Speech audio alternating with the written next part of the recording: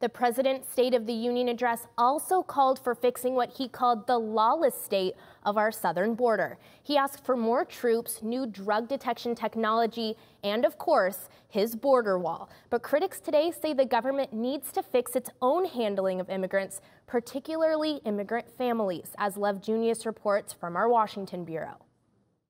Last time Jefferson RP saw his father was in late 2017.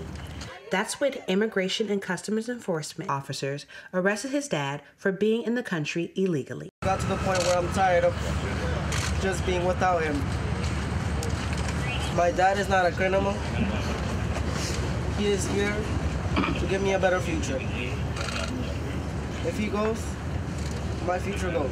RP was speaking at a rally outside the Capitol, where dozens protested everything from ICE to the new policy that asylum seekers can be sent back to Mexico while they wait for a hearing. Perez Bastillo calls that a very dangerous development. It means essentially that there's a kind of collusion, complicity between the U.S. government and the Mexican government that threatens to deny the right to seek asylum, which is one of the most fundamental rights in international law and in international human rights. Much of the anger at the rally was directed at the policy of separating families at the border. Under a court settlement, however, young children have to be reunited with their parents after several weeks. President Donald Trump calls that a loophole in immigration law. But Matthew Sussis of the Center of Immigration Studies says the government doesn't have many options. Release the entire family into the interior of the country and hope they'll show up to court and all they won't.